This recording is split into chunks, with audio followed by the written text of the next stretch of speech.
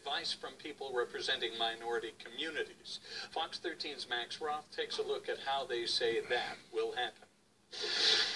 They want direction from a commission led by Salt Lakers of different races and ethnicities.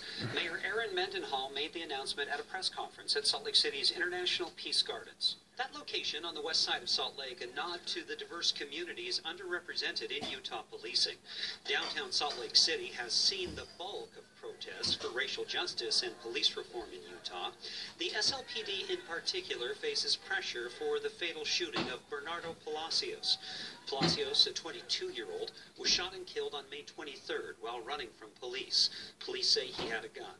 Salt Lake City Police have more than 700 staff with a budget over $80 million, far larger than any other municipal or county police agency in the state. A core group of commission members were introduced at the event, including Darlene McDonald, who praised the protesters. They will not let up, and they should not let up until they see real change within the institution.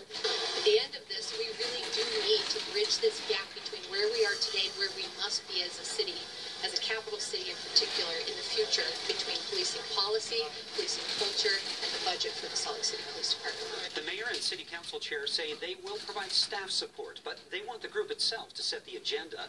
Their first item, though, finding good members beyond that core announced today. The city hopes to get recommendations in about a year. In the newsroom, Max Roth, Fox 13 News, Utah. After